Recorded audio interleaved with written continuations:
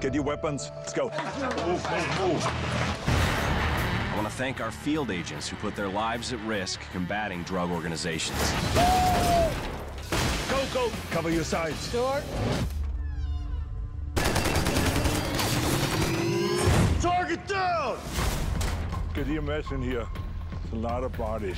I was really intrigued by the idea of Arnold playing a very complex character in a role unlike any he's ever done before. In what we do, there is only trust. And to have that balance between Arnold and this amazing ensemble cast. You're the heart and soul of this team.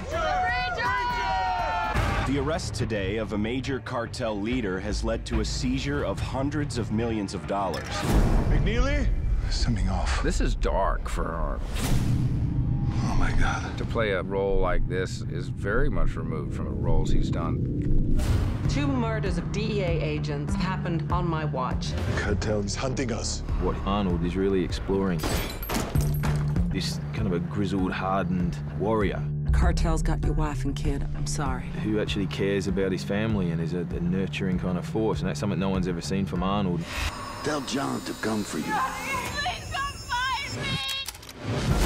David Ayer wanted to create a different look, and he wanted not just to make it an action movie. I didn't want Arnold to be playing a Hollywood action guy. I don't think I've seen him with tattoos in another movie. He's like this old battleship with its war stripes. I wanted to spend as much time on the movie, to prepare for the movie, to rehearse for the movie for months and months and months. We rehearsed and we trained. I show up in our training into the firing range, and it's just me and Arnold with shotguns, walking side by side, blowing off rounds. And then he's like, good shooting.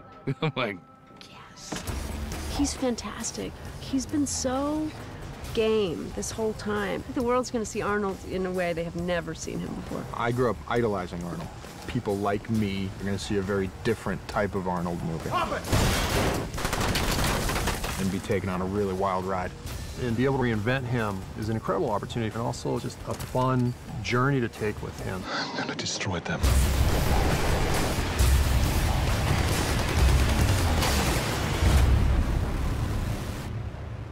Is this over? No.